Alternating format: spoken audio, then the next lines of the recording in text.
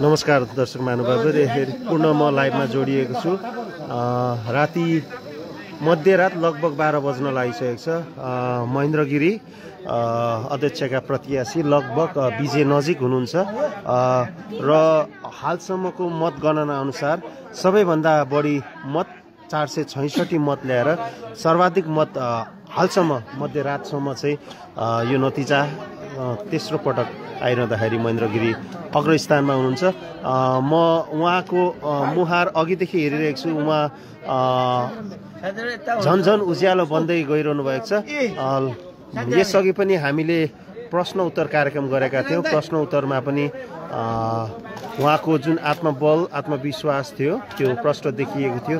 अहिले मसँग प्रत्यक्ष यहाँ हुनुहुन्छ। तपाईँ हालसम्मकै सर्वाधिक मत यो पछिल्लो मत परिणाम अनुसार तपाईलाई सबैभन्दा बढी मत आएको छ। यस हिसाबले तपाईका मतदाताहरू चाहिँ इमानदार रहे जस्तो हामीले विश्लेषण गरेका छौँ। तपाईलाई के लागेको छ र अहिलेसम्मको मत परिणाम हेर्दाखेरि तपाईको उत्सुकता, तपाई कतिको उत्साहित हुनुहुन्छ? धन्यवाद। अब यो मत परिणाम आउनु भनेको मलाई चाहिँ उपभोक्ताहरूले विश्वासको मत दिएको हो र त्यो विश्वासको मतलाई उहाँहरूको अपेक्षा अनुरूप र सबै टोलीहरूको निर्देशन र सुझाव सल्लाह अनुसार चाहिँ म अगाडि बढाएर लिएर जानेछु र उहाँहरूको यो मतको कदर सदैव गर्नेछ। लगभग तपाईँ जितको नजिक हुनुहुन्छ। यो तपाईँले पनि लगभग आकलन गरिसक्नुभयो होला। अब तपाईँ जितको नजिक हुनुहुन्छ।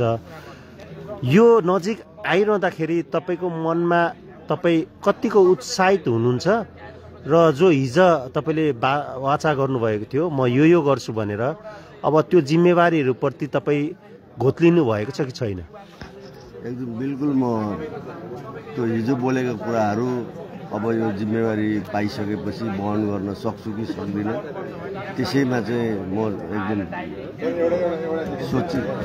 सोचमा छु, तल्लीन छु कि अब यो बोलेका कुराहरू मेरो कार्यकालमा पुरा होस् र पुरा गर्नेछु भन्ने नै मैले विश्वास लिएको छु। अहिलेसम्म सर्वाधिक मत 466 मत प्राप्त गर्नुभएको छ। यो अहिलेसम्मकै सबैभन्दा बढी मत हो। यसलाई कसरी हेर्नु भएको छ, कसरी बुझ्नु भएको छ?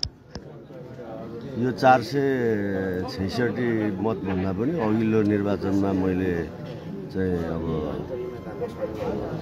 600 यो अहिलेसम्मको, अब अझै आउनु बाँकी छ। अब जे होस् 1022 मा तपाईले 466 पाउनु भएको छ। 500 चाहिँ क्रस गर्छ भन्ने चाहिँ मैले विश्वास लिएको छु। यो मत पाइरहँदा तपाईले के ठान्नु भएको छ, के बुझ्नु भयो यो मतलाई चाहिँ? यो मत मेरो काँधमा धेरै ठुलो जिम्मेवारी आएको छ र यो उपभोक्ताहरूले दिएको माया, स्नेह र चाहिँ एउटा विश्वासलाई कदापि ढल्न दिने छैन र उहाँहरूको सुझाव सल्लाह लिएर समूहलाई अगाडि बढाउने प्रतिबद्धता व्यक्त गर्दछु। यसअघि हङकङ, अस्ट्रेलिया लगायत विदेशबाट हामीलाई विभिन्न व्यक्तित्वहरूले फोन गर्नुभयो, मेसेज गर्नुभयो, सम्पर्कमा आउनुभयो।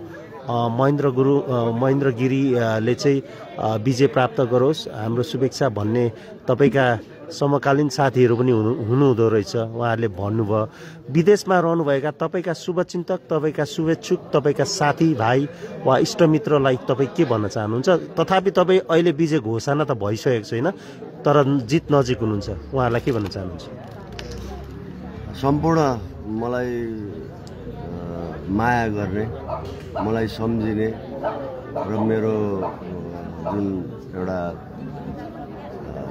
कामको मूल्याङ्कन गरेर मलाई देश विदेशबाट सबै चाहिँ साथीभाइ, इष्टमित्र, कर कुटुम्ब, नरनाता र सबै सम्पूर्णलाई म चाहिँ मेरो हृदयदेखि नै यहाँहरूले चाहिँ दिएको धन्यवादप्रति म आभारी छु र यहाँहरूको माया यसरी नै मेरो कार्यकाल अवधिभर रहिरहोस् र तपाईँहरूको माया स्नेहलाई म कदापि चाहिँ बाहिर जान दिन्न र तपाईँको यदि त्यस्तो केही कुराहरू भए वन सम्बन्धी केही कुराहरू भए यहाँहरूबाट एउटा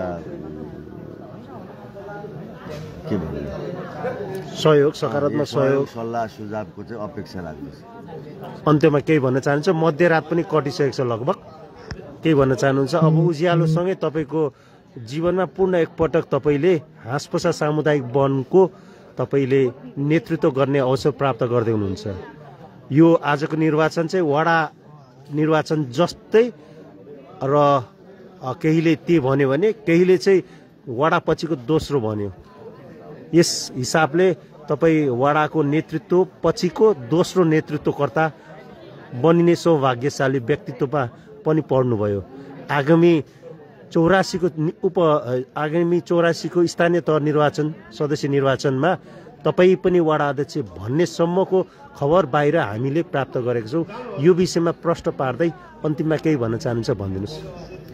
सम्पूर्ण यस समूह अन्तर्गतका उपभोक्ताज्यूहरू जसले मलाई आफ्नो स्नेह माया दिएर आफ्नो अमूल्य मत दिनुभयो त्यसको सदैव कदर गर्दै यहाँहरूले दिएको मतप्रति म हार्दिक आभार व्यक्त गर्न चाहन्छु र अब भोलि हुने कुरा चाहिँ यो समयले चाहिँ निर्धारण गर्ने कुरा हो।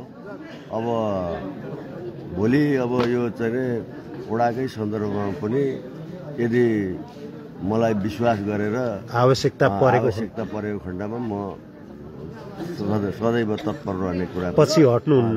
वडाले नेतृत्वमा तपाईँलाई चुन्यो वा चाह्यो, उहाँहरूले आवश्यकता महसुस गर्यो भने तपाईँ अगाडि बढ्नुहुन्छ। धन्यवाद। हस्, यहाँको समय र तपाईँ विजय लगभग निश्चित हुनुहुन्छ भन्ने हामीलाई लागेको छ। हुनुहोस्, शुभकामना। यो 5 वर्षको कार्यकालमा तपाईँले हिजो बोलेका कुराहरू पुरा गर्नुहोला। औपचारिक रूपमा विजय घोषणा भइसकेपछि पुनः तपाईँसँग जोडिनेछु। अहिलेलाई तपाईँबाट बिदा हुन्छु। हस्, धन्यवाद। मध्यरातमा अब दोस्रो पटक पनि पूर्ण नेतृत्व सम्हाल्न आउनुभए, लगभग आउन तयार महेन्द्र गिरीसँग हामीले कुराकानी गऱ्यौँ र यो मध्यरातसँगै अब मैले पनि बिदा माग्ने बेला भएको छ। आज हामीले हाँसपसा सामुदायिक वन उपभोक्ता समूहको निर्वाचन सम्बन्धी मतगणनाको परिणाम अपडेट गराइरहँ। म फेसबुकमा अपडेट गराइरहनेछु, युट्युब च्यानल सोल्टी टिभीमा पनि हेर्नुहोला।